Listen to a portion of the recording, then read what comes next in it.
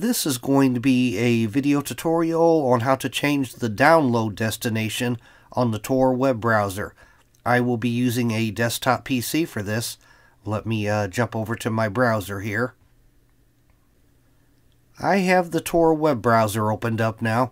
To change your download destination in Tor, it's very easy to do. First thing you want to do is go off to the upper right hand corner, up to where you see the 3-bar hamburger menu.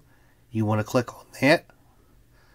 Then you want to go down to where it says Settings and click on Settings.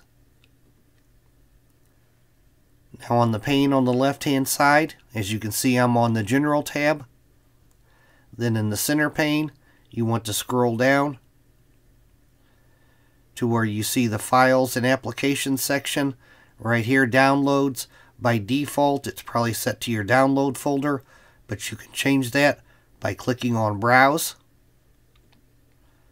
And in the little dialog box that opens up here, say I wanted to change my download destination to my desktop.